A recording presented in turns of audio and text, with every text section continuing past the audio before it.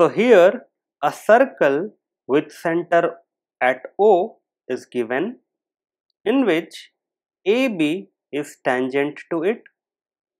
This angle A is x degrees and angle OCB is given as twice of x.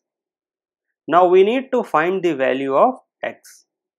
In order to solve this question, first of all, we must know about property of tangent to a circle.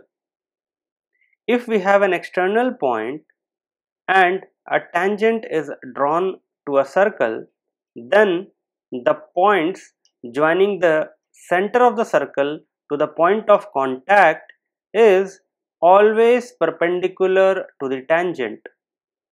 Hence, OB will be perpendicular to AB. This will be 90 degrees.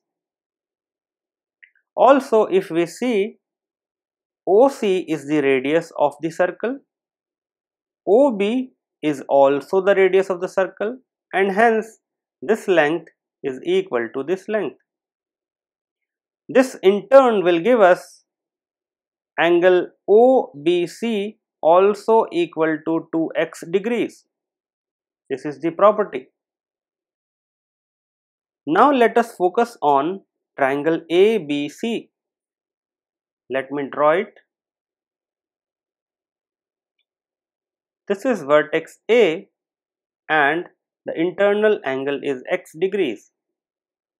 Vertex C 2x degrees and this is B. This is 90 plus 2x.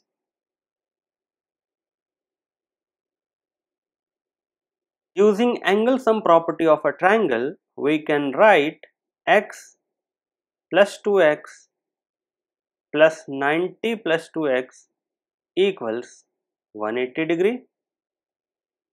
X plus 2x will give us 5x plus 90 degree equals 180 degree. So 5x will be equal to 180 minus 90, that is 90 degree.